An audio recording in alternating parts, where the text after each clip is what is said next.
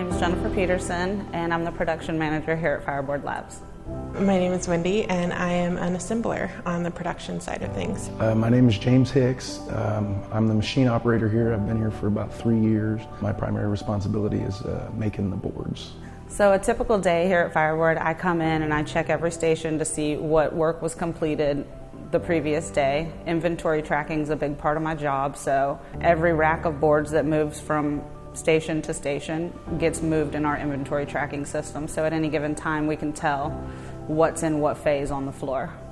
We'll have our solder techs put the through-hole soldering pieces in, and then we as production people flash the information onto the fireboards or the yoders with our flashing rigs. After that, we'll do sealing with silicone to make sure that we're more water resistant. After that, we go to conformal coating, which is another layer of water resistance. And then you take all of the bits and pieces and put it together and you get your final product. I suppose as typical as it would get would be just actually producing boards. So, get here, turn on the machines, get everything warmed up, loaded up, and just start cooking. I've referred to it as the machine, but it's actually 3 machines. It's a 3-stage process. So the first step is a screen printer that basically just squeegees solder paste across the board in the exact spots where we're going to put components. Then the second step is the modular mounter, and it picks every one of these little components. It's got 8 little heads. It'll go through and just pick them up one by one, place them on the board, and then once it gets through that, it goes into what's effectively a big fancy pizza oven. It's an 8-stage heating process, and that just heats up the solder without melting all the parts and fuses it all together, and completed circuit board pops out the other side. To ensure that quality is maintained on the production floor, we have tracking sheets that move with every rack, and so the next station's job is to perform an inspection on what the previous station did. So from soldering moving into the flashing station, flashing techs are required to inspect all the soldering work. The conformal coating station inspects all the potting work, and vice versa. Every station that the boards move to, there is an inspection done by that next person. And it's the little details.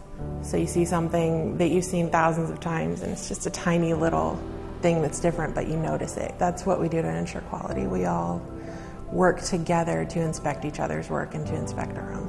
But it's just constantly double checking yourself, verifying everything. A lot of these boards I've built many times, so it's almost second nature. So instead of a double check, it's a quintuple check, or you know what I mean? You check it and then check it and then check it and then check it again. Consumer electronics in the U.S. is not that common. Very, very rare, especially for our own product. Contract manufacturer, they'll make for whoever. Anybody can send them a little prototype board and they can turn out a board. Hobbyists can use them. But to actually buy a dedicated production line specifically for consumer electronics in the U.S. that's pretty different.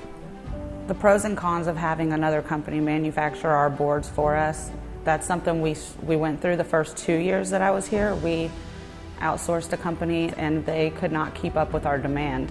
That's part of the reason we moved into this new location and got our own SMT line.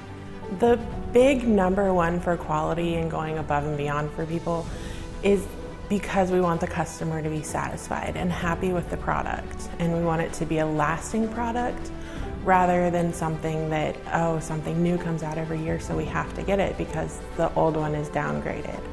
And that's not the situation here. There are still people using the original Fireboard and it's still working for them. So to have that kind of quality after 3 years, 4 years of having the item, it's pretty awesome to know that your customer base loves you for the quality that you put into it. We get a lot of positive reviews and feedback from people who just really appreciate the product. It's solving problems out in the market. There was one guy, he had limited use of his hands, and our product changed his life, and he sent us this amazing story that we shared with everyone, and it's stuff like that you hear that just makes it all worth it. I mean, they're everything. They drive the entire process. I mean, they originally wanted a thermometer, but that's not enough. There's always something new. And you see, like Steven does all the programming on the app side. He's constantly changing things, and it's almost all based on feedback. Customer service and customer feedback are pretty much the entire game. A team that will listen and change to the needs of the customer. That's what people are looking for, and they don't know that that's what they want. So when they finally get it, it's an amazing product.